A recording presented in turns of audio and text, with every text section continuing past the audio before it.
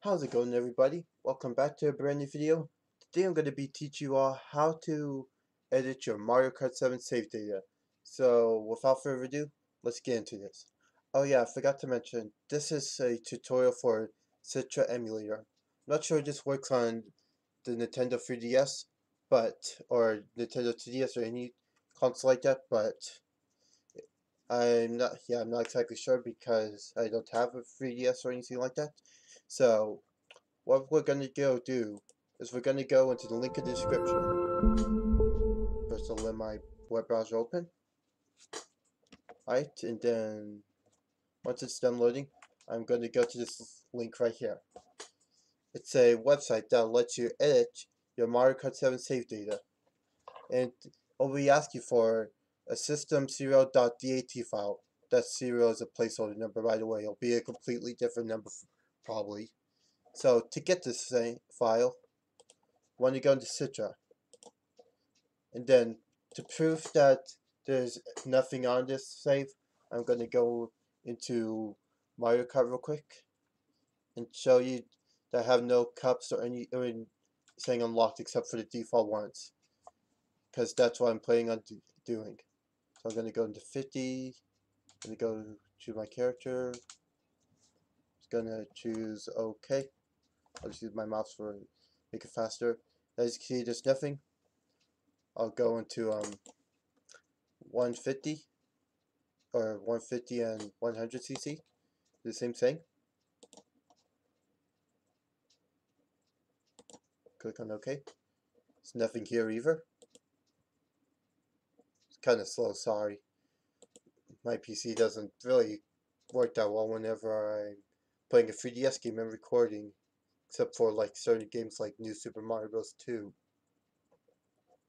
So, as you can see, there's nothing here either, so I'm just gonna stop the simulation.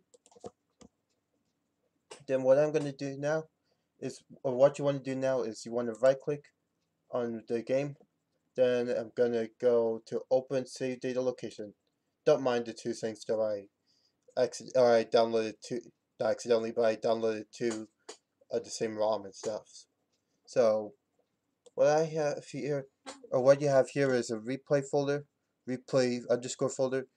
But here's the main thing you want: the system3.dat, system4.dat. And then what I am going to do is I'm going to go to my desktop. I'm going to use this folder I have here. I'm doing this to make things a little easier. You don't have to use a different folder, but I like to.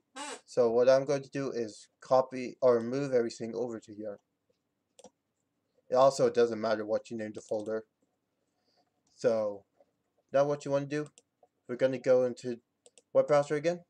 So I'm going to first drag system3.dat in, and then I'm going to click on the tab that says unlocks. I'm going to click on all cups, all characters, all carts, all tires, and all gliders.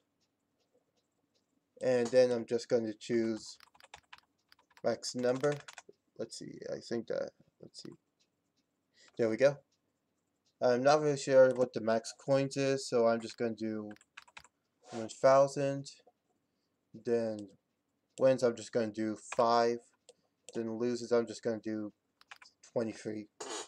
And then what you want to do is click on Save Changes. It'll say, use this tool at your own risk. By using it, you are responsible for any data loss. Click on I understand. Then it'll download.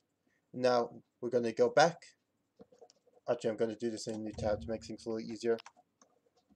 Then we're also going to go do the exact same thing to system4.dat. Then I'm going to copy all these things I did over here over to the other one. So I'm going to do coins as 1,000. Then I'm going to do street pass as 0, leave for that 0. So I'm going to do wins as 5. Then I'm going to do loses at 23. Then VR points at 99,999. Then I'm gonna do unlocks, then unlock everything. Save changes, then then it'll download automatically without the pop-up. Now what we're gonna do is what I'm gonna do is go over to my downloads folder. Then I'm gonna grab these, and then I'm gonna put them over into this folder we made earlier. Then we are going to replace. Then I'm going to copy all this. Actually, I'll just move it over. But first, let me just go back into the save data location. Then we are going to move this over here. Then we are going to go back into Mario Kart 7 and see if it works.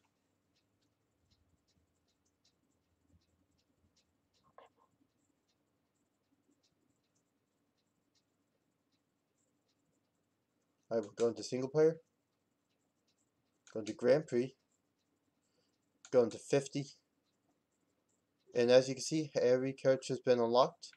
I am going to choose Yoshi, and then I'm going to choose a random cart. As you can see, they're all unlocked. I'm just going to choose the gold standard, gold wheels, and let's see, I'm just going to choose the gold glider, because why not? Then as you can see, we unlocked all tracks.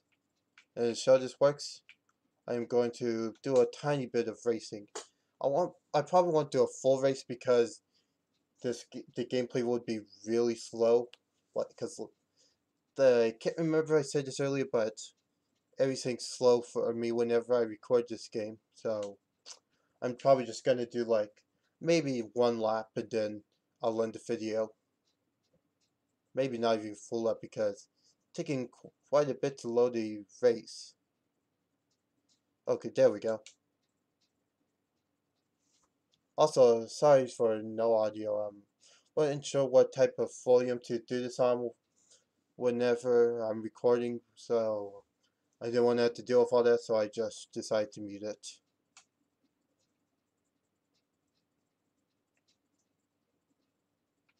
Now you see, we are racing on Piranha Plant Slide, which is of course you need to unlock. And it's really slow, like I stated earlier. So I think I'm going to wrap up the video here. So if it did help you, I'm glad it did. And yeah, thanks for watching and yeah, bye.